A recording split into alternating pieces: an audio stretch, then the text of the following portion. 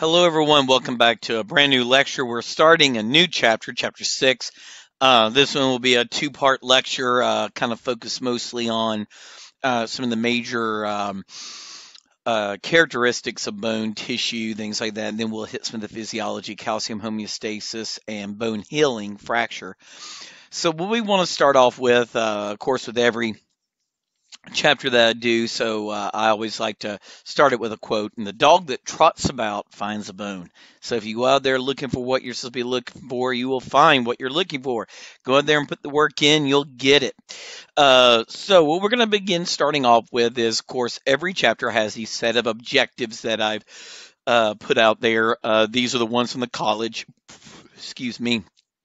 And they're out there available for all of us. But normally now, if you're taking this class after spring 2019, I test on every one of these objectives. Now, if you're taking it during the semester of COVID-19, well, that's a different story. I'll be doing my exams differently, 25 question exams, but they're all written responses. So as we go through this, we want to start off with first thing I always like to do, pretty much always the first thing I always do is what is the function of this system? What does it do? Why do we have it? Well, the first thing is support. That's the first kind of, we might even say, there's actually a lot of debate about really what is the purpose of this system. Did it come about for support?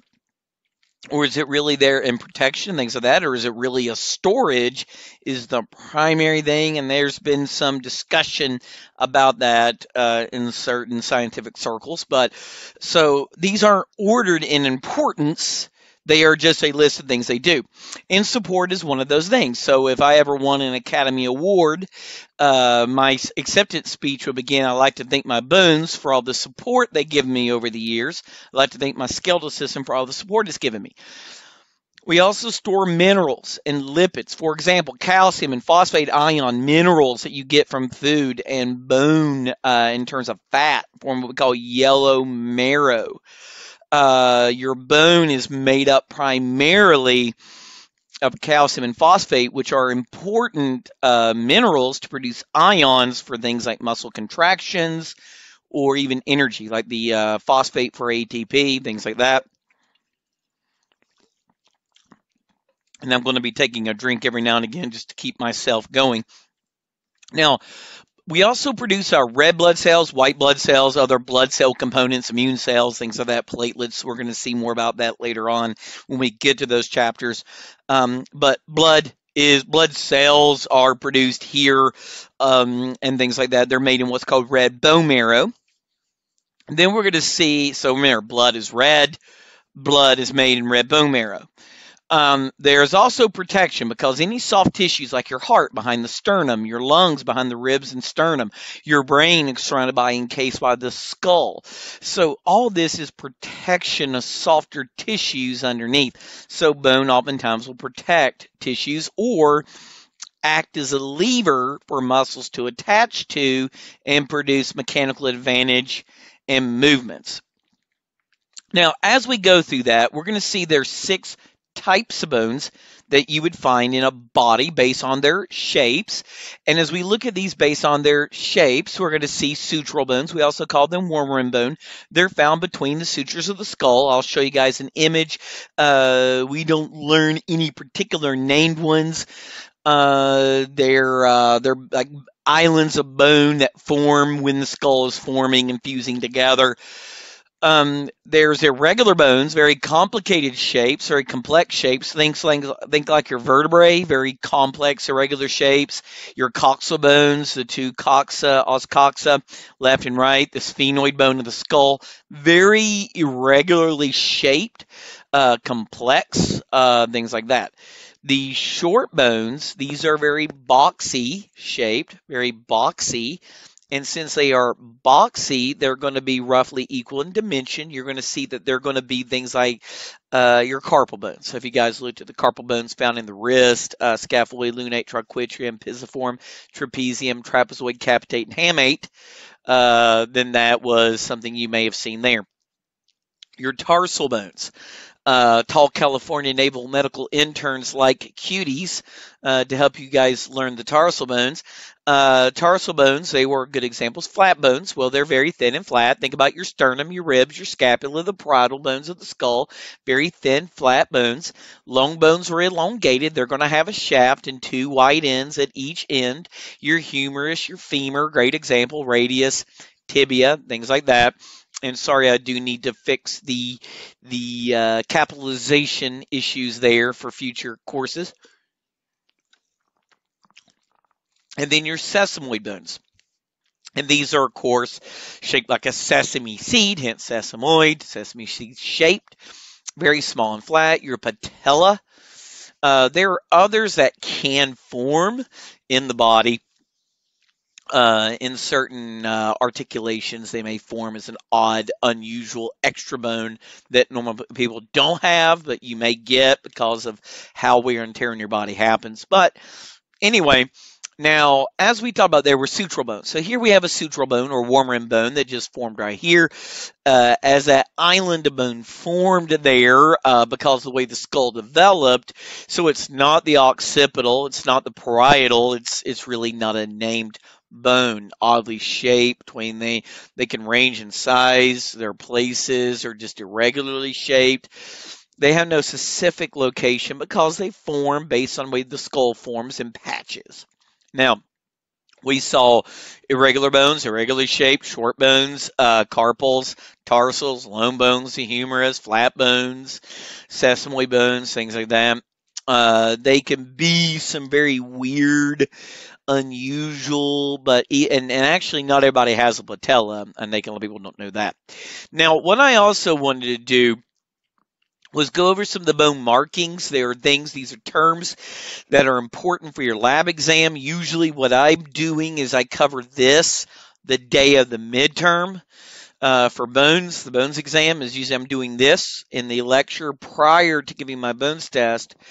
In my class, normally, some of you guys had the bones test. Now, if you're in my lecture, this lecture, that's spring of 2020, spring 2020, then you probably haven't had your bones test yet. And you'll need to talk to your instructor about how they're going to do that due to COVID-19. Now, there are elevations and projections. These things are like processes and rami. What is a process? It's a projection or a bump. A ramus, rami is plural for ramus. You have a bone. On that bone, there's an extension that forms on it, and that will cause an angle with the rest of that bone. For example, the ramus of the mandible is responsible for producing the angle of the mandible. There are openings like sinuses. Those were filled with air. You guys remember the paranasal sinuses? Well, they have openings to the nasal cavity. They're within bone, filled with air, and they are there. They do have openings, or at least some of them do. Your maxillaries, your frontals, things like that. A foramen is a hole. Let's just simply say hole at first, but it's a rounded passageway, and that's going to have blood vessels and nerves on the bone anyway. Foramen with bone. There are foramen used holes in any soft tissue as well will be called a foramen usually. So what we're going to talk about is a rounded passageway, blood vessels and nerves pass through, or both of those things can. A fissure is a deep furrow, a cleft, or a slit. So like your superior and inferior orbital fissures of the orbit.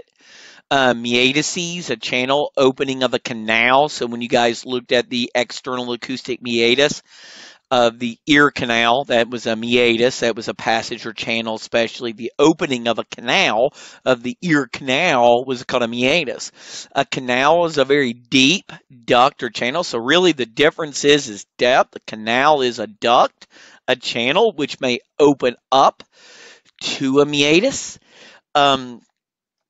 Now, for example, the carotid canal.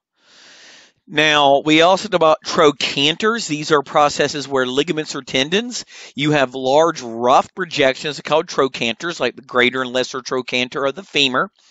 a crest, a prominent ridge, like the iliac crest of the ilium of the oxa, or the some of the other crests that you guys have seen. The spine of the scapula, for example, spines, pointed processes, these things like that. Scapular spine was a great example of that. Tubercles, those are small rounded projections. You saw those specifically, the greater and lesser tubercle of the humerus and the tibial, those tubercles, and the tuberosities, tibial tuberosity, deltoid tuberosity of the humerus. You saw the deltoid tuberosity, very rough projection, a tuberosity.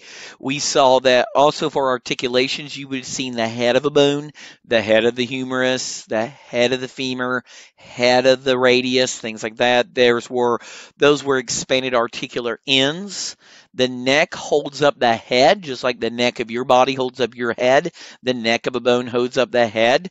Very common to get neck fractures, especially in the femur. You get what's called avascular necrosis. Facets, they are flat articular surface. Remember the superior articular facet, inferior articular facets of the vertebrae.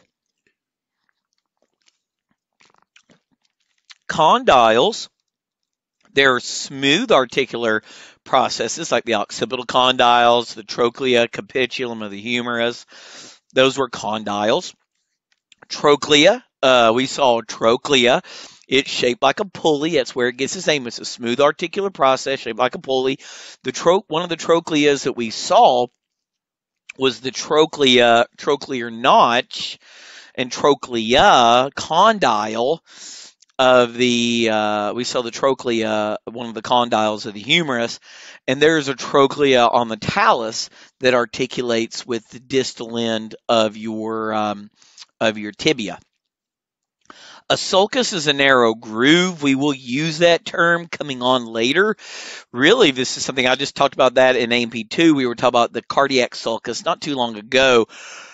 They have their test this week, like you guys, because this is our last chapter for our second exam, so we get an extra week. Now, a fossa is a shallow depression or pit. So you could see these on here, on these diagrams, and you could see what we were kind of talking about, and it's nice to be able to see those. Now, one of the things I do want to do is get in and discuss the basic structures of a bone, of a long bone. And to do that, I usually draw something that kind of looks like a dog treat. Looks like one of those milk bone dog treats. And we're going to draw some lines here and here, and then a line here and here.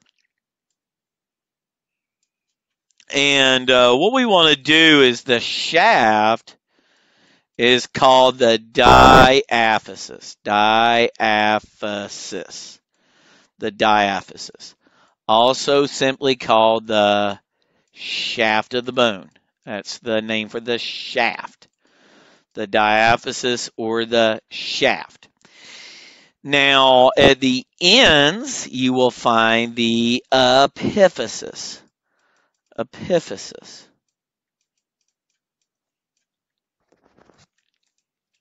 Let's see if that gets my the hard P sounds. Adjusted my mic a little bit. Hopefully, the hard P sounds won't be too much. Okay, epiphysis. And then right here on each end here, we have what's called the metaphysis. And that is metaphysis is where the epiphysis and the diaphysis met. It is in the middle. It comes from meta, middle, metaphysis. So the metaphysis is between the epiphysis and the diaphysis. Now, I'll come back to that in a minute. Now, one of the things we want to discuss, guys, is that the diaphysis or shaft has compact bone on the outside. So it is encased in a thick, hard, solid layer called compact bone.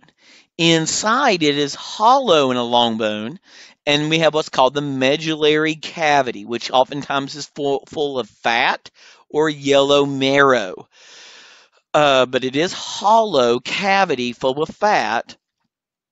At the ends is the epiphysis. The epiphysis holds spongy bone inside, sometimes called trabecular bone. And if you look at it, it is very woven and spongy, and it allows it to be light, but also give it a good structural integrity. This is where red bone marrow is, where our red blood cell production is. Blood cell production would be more accurate thing to say is blood cell production. And I'm kind of going to do that just so I have that saved for future reference. So I'm just going to say blood cell production because I don't want you guys to think it's just red blood cells, and I think it's better to be a little bit more basic here. That way when we go into blood, we get into more in detail. Now, there is an outer layer called cortical bone, very thin layer of compact bone. So the compact bone, thin layer of compact bone on the epiphysis is called cortical bone. In between these is the metaphysis, okay? Now, flat bone is organized differently. It has the compact bone and spongy bone in between, like a sandwich. It's like a sandwich where the compact bone, called the cortex, is there and makes a sandwich where the sandwich filling is the dipole. The dipole, you have no idea how hard it was to get those two dots above the E. The dipole there is going to be your spongy bone between the two layers of compact bone called the cortex. Okay. Now the composition of bone, one of the things I want to talk about is the bone's basic histology of compact bone, and we're going to talk more about that in a moment here and here, where we'll get into it more. But I want to start off with just basically saying there is a matrix of calcium salts. Now, let me kind of go back and explain something to you. This is something I know we don't see a lot of, or you guys haven't talked about since histology lab, and that's been some time. So let's just kind of think about that we have two best friends riding on a seesaw together. And on this seesaw together, we have two friends. One's name is ground substance. That's one of the names of the friends who ride the seesaw together, is ground substance. They ride the seesaw on one side. The other one here, ground substance, the other guy's name is fibers. And together they ride the seesaw. And together they have formed what is called the matrix. Okay? The matrix of any connective tissue is based on the balance between these two things. Now, you could be almost entirely all ground substance and almost no fibers, or almost entirely fibers and almost no ground substance. But whenever the seesaw, like a seesaw, has to tip one way more towards than the other, or it's in perfect balance. Now, in this case, ground substance is usually fluid, but in this case, it's going to be very much solid mineral component. So the matrix here is mostly made up of hydroxyapatite calcium salts. We're going to talk about that in a minute, calcium salts. Remember, a salt is formed by the reaction of acids and bases, things like that forms a salt. Now, matrix contains bone cells called osteocytes. And the osteocytes, he lives in a lacuna inside the bone. Osteocyte. The osteocyte lives in a lacuna inside the bone. The chambers that house the bone cells, called lacuna, houses the osteocytes. And lacuna are surrounded, there's around them there are blood vessels in the bone matrix and things like that, and other ways to get nutrients called canaliculi that exchange between the vessels in the cells in the lacuna and any blood vessels. Very small exchange canals called canaliculi. Now, one of the things I want to mention is bone is surrounded by a periosteum, which is the membrane surrounding a bone, except we don't have it at joints. At joints, the periosteum actually goes on to form part of the joint capsule, and we'll talk about that more in the collagen fibers there kind of go on to make the joint capsule. Now, we're going to see that the periosteum is kind of like me. It has a tough outer fibrous layer, but a soft intercellular layer. You're like, you have no toughness to you. You're like, he's a nice guy. He's a pussycat. Anyway, so we're going to see the periosteum is kind of like me, has a tough outer fibrous layer, but a soft intercellular layer. Okay. Now, bone matrix was called, what we have is calcium salt, called a calcium phosphate, makes up most of this. And calcium phosphate reacts with calcium hydroxide, and there's crystals that are there. Now, let's kind of imagine what happens here is there is collagen as well. Collagen is a fibrous protein, okay? So if I have collagen fibrous proteins here, let's use this blue for collagen. And let's say I have a collagen fiber here. Now we know that collagen is really 3 different subunits. But say we have collagen, okay? And basically what's going to happen is you're going to take some crystals on it and stick them on here. Adhere this collagen crystal matrix, and this is the crystals of hydroxyapatite.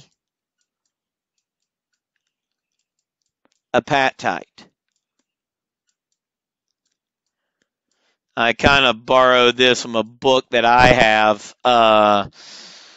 and kind of stole it from them partially. So I keep clicking on the eraser button, but it just doesn't want to come up. Hydroxyapatite. T-I-T-E.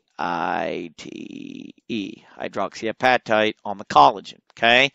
And that's basically what happens. So the collagen fibers are added there with it. It makes it strong and flexible. I like to describe bone. Bone is like you got iron and you have steel. Now, iron is very hard. I wouldn't want to get hit in the mouth with a bar of iron.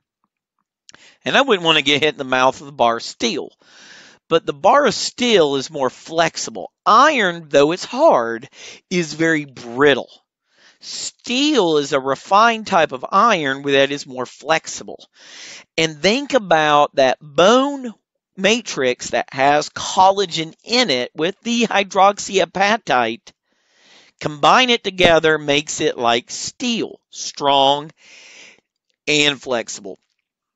And in fact, when bone doesn't have collagen fibers in it, what we call the type 2 collagen, you get this condition called osteogenesis imperfecta, or brittle bone disease, which can be rather serious. You guys, something like what Mr. Glass has in like the Unbreakable series, Samuel L. Jackson's character, Mr. Glass. All right. Now, there are 4 basic types of cells that live here. There's osteogenic or osteoprogenitor cells. They're basically a stem cell, and they make osteoblasts. Then an osteoblast can build the bone. It's a blast to build. Osteoblasts build bone. But then an osteoblast grows up and becomes an osteocyte. And he doesn't build, he just maintains what he built. And of course, there's an osteoclast who want to break it down. They're actually derived from phagocytes, so they're not derived from here. So an osteoprogenitor cell grows up to be an osteoblast, and an osteoblast grows up to be an osteoclast. Now, osteocyte, that should say. Sorry, that should say osteocyte. is what that should say. That is my fault there, guys, and I am sorry for not catching that in earlier types of editing of mine. So that's my fault. Please correct that while you're looking. I hate when I try to be so careful when I make these. I've been teaching this class since 2011, and still I find minor errors here and there. I think when I'm when I really see them when I'm teaching, not when I'm editing. Now, osteocytes, they are mature bone cells. They grew up. Remember, you got an osteoprogenitor. I can become any bone cell, kind of almost for an osteoclast. He grows up. He says, man, I'm going to go out and build. It's going to be a blast. I'm going to build things. And then what happens is he grows up. He moves out, gets into a lacuna of his own. And then he's like, I'm all by myself, living alone. They're sad. I mean, you got one osteocyte, lives in a lacuna all by itself. It was this osteoblast full of potential, having a blast and building bone. Now it pretty much just maintains bone and helps repair damage. But they're like, you know what? I'm not building any new bones. It's kind of sad. He just kind of maintains. It's kind of like, but that's kind of what happens to us when we grow up. You know, at first we have all this potential. We think, oh, I'm going to do all these great things. I'm going to make it, build great things. And, I'm just trying to maintain now. Osteoblasts build. They make new bone matrix. What they do is they go through a process called ossification or osteogenesis. Okay? That's the process of making new bone matrix. When new bone matrix is made, osteogenesis or ossification. Now what we want to do is look at bones, histology of bone in some detail. And we're going to kind of do this like it was a target or a tree ring. So we're going to have our target with our bullseye in the middle here. Now, what this bullseye in the middle is going to have is some blood vessels. Okay, and I'm just going to draw some little blood vessels here. Blood vessels.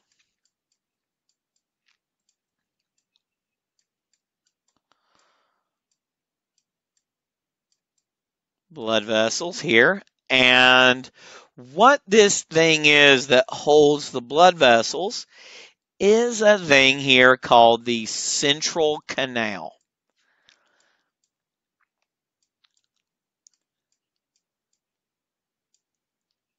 I'm starting to get as soon as I say I'm getting better, central canal.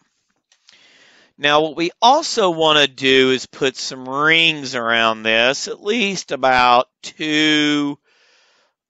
That gives us 3 rings here. And what we're also going to do is draw these little guys like this. We're going to draw them kind of like little beans, and I'm going to color them in a little bit.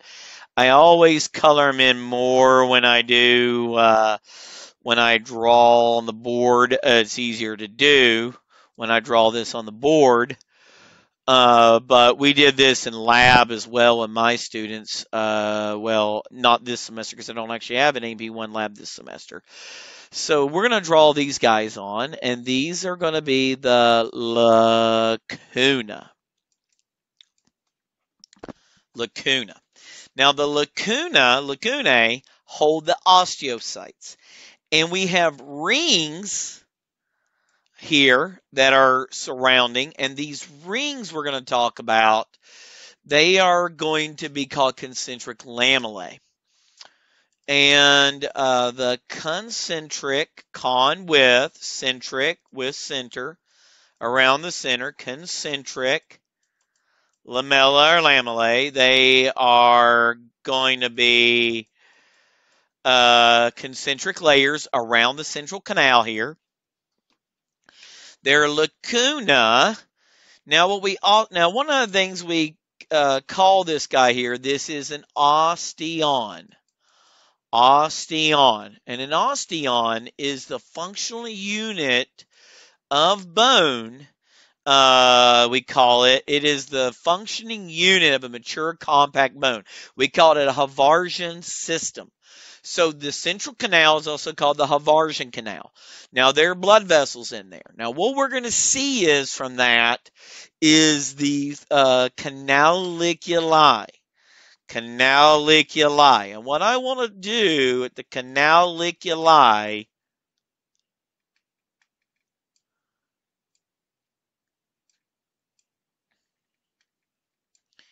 is we're going to take these things out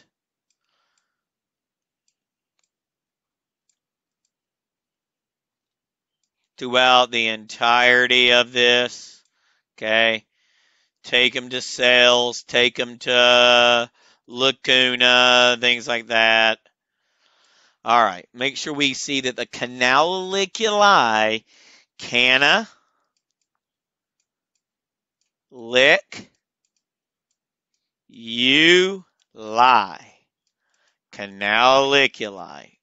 Canaliculi? Canaliculi, right? Canaliculi. Okay, so what we're going to do is then look at some things we can't see here. And one of those things is the perforating canals or Volkmann's canals. Now, I can tell you that in patho, you guys talk about these pieces, like with osteomyelitis and some diseases. You'll talk about osteomyelitis and talk about how it can spread through these Volkmann's canals. Okay. Sorry, my zipper of my vest I'm wearing is rubbing against the headset. It's kind of chilly in my office, so. Okay, so the concentric lamellae, they surround each osteon. They form around the osteon, going around in rings around the central canal. Would be a better way to talk about that, around the central canal. And I'm going to actually do that now to just be a little bit more accurate in my descriptions there, because I can be a little, you guys know, if you've had me in class, you know how picky I can be usually. And I tell you, it's never something you notice until you really are teaching it. And that's the only time I teach is when, only time I see them is when I teach it, and then it's usually too late. But here I can do this, so I'm going to do it. So now interstitial lamellae, they fill in the spaces between each osteon, and you can actually see them here. Here is some interstitial lamellae, and circumferential lamellae wrap around the entire bone, and that's what the periosteum covers. So you can see circumferential lamellae here. Here I have an osteon. Each osteon has concentric lamellae. Central canal contains blood vessels in it. The blood vessels coming around from out that, you'll have your canaliculi going out, connecting these different lacuna, and the lacuna get all connected up, and perforating canals or Volkmann's canals connect each and every central canal together. And that's why I said it does matter. You do need to know it. You're going to see this in things like patho when you guys talk about things like osteomyelitis, infections, and things that get into the bone. So we can also see the interstitial lamellae packing in between the osteons, things like that. Now, spongy bone, you do find the spongy bone. They are in, the lamellae are not found in osteons. They are instead found in what we call trabeculae. And spongy bones, being found in the epiphysis of long bones, have the red bone marrow where your blood cells are made. Yellow marrow is also found in some. Some of it has a yellow marrow. That's fat deposits that might be found there as well. So it is important that we know this is where the red bone marrow is, and this is where blood cells are produced. If you're dealing with patients who have to have bone marrow transplant, it's important we know the reasons why, where we're going to get it, what to think about, diseases they might have to be at risk for, things like that. You need to be really really knowledgeable about those kinds of things. I had a student once was telling me, and this is kind of a sad thing about these, and I'm going to tell you why you need to learn things like long bones in the medullary cavity and in the yellow marrow, being also in spongy bone a little bit. Why it's important that we know it. She was in clinicals. This is just before she took finished her NCLEX. She was wrapping up. She was under during her clinicals was working under a particular nurse, and this nurse she was working with was floating, and I believe she normally worked the neuro ward. Maybe she normally worked something like that, or maybe she worked PEDS. I don't know. I really don't remember what it is where she normally worked, but she was floating that day, working with patients she normally didn't work with. And the patient had a fractured humerus, and they had had surgery, and there was some things this nurse neglected to tell her, and this person, I guess they moved the wrong way, and what had happened was she had vascular involvement with her humerus fracture, and she got a fatty embolism, fat from the bone, either from the medullary cavity or in here with the yellow marrow near the spongy bone, had gotten into the bloodstream and embolized, and she died to a fatty embolism. She died of a broken humerus. Okay, that's what killed her. And that nurse, because they didn't document things, they weren't doing things they were supposed to do because she didn't work with those patients and hadn't worked with them in a long time, she lost her job. That was it. She's not a nurse anymore. And my student was there when it happened. She's a nurse now, and she came in, talked to my students, and told them the story, but told them other stories of things you have to catch all the time. So you have to understand these things, or people will die. And I always made that. I know you're like, but people will die if we don't understand it. So it's serious business, guys. I know. Now, I do want to mention that it's here on a structural standpoint that we have spongy bone. Not only does it store bone marrow, not only does it actually store some fat, things like that, but it also acts to reduce stress. It acts to distribute or dissipate forces. Here, basically, on the head of the humerus, the body weight is almost entirely put on one little spot, but it distributes that load across the knee, so mostly it compresses one side of the leg, but distributes that load across the knee, and helps also by not only does it distribute load and applied forces better, but it also allows our bones to be lighter than they should be. If they were solid compact bone, they'd be quite a bit heavier. And I have handled real skeletal remains, and from like these were just dead bones. They had no living tissue in them anymore. It was just the calcium phosphate materials, and it was extremely light. Our models that we dealt with in the lab are heavier. Okay. Now, the periosteum is kind of like me, but remember, this covers your outer layer of the bone. The circumferential lamellae is underneath that, surrounding the bone, and then it fuses to the bone, and there is 2 layers to it. It's like me, an outer fibrous layer and a soft inner cellular layer. It's got a tough outer fibrous layer and a soft inner cellular layer. Now, mostly it isolates bone from surrounding tissues. It helps to basically keep bone a sterile environment so that if you fracture a bone, it doesn't like rot. Now, bone can get infections, osteomyelitis, things like that. But what you're going to see is it generally is maintained as a sterile environment. So if bone dies, it just turns to chalk and it breaks. It gives a route for blood vessels to enter and nerves. So if you've ever broken a bone, it does hurt, but it's also involved in bone repair. And it attaches itself. The outer layer can actually go into your muscles and things, and also adhering to the bone itself, called perforating fibers. It uses the collagen proteins and integrates the periosteum, helps the bone integrate to the tendon. Now, there is an endosteum, which is an incomplete cellular lining found inside the medullary cavity. So there are gaps. There will be places where you won't find cells, like right here where this osteoclast is macrophagically derived.